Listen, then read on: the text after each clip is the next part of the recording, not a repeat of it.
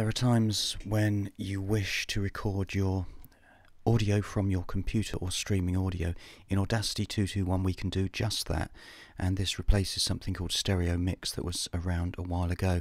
So to set it up you need to go to the Windows Wasapi or WAS API setting, and then on the microphone drop that down and select speakers, but when you select speakers, hover back over it again to make sure that you've got loop back. Can you see loop back on that text label below?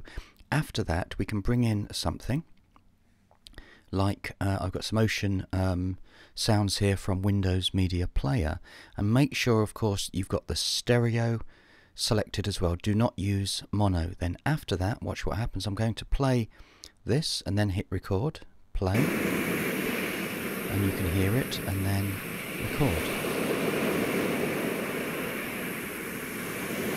And then just stop it there and stop it there again, and then just to go back to make sure you've got something, which obviously by the waveforms it looks like. Let's listen. Great, and then cancel that off. Now to do that, for an example, I've got a Chrome window open, which is the free audio music library, and of course I've got to be careful with copyright here. To get started with a track here, play. And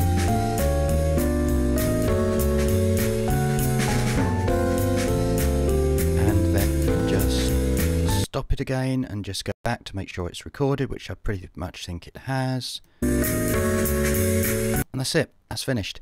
So what you might want to do is, there is a tutorial here which once again looks pretty daunting and complicated. I'm sure it isn't, but it says tutorial recording computer playback on Windows, and it says that if you're on Windows, choose the WAS API loop back, which is this one here.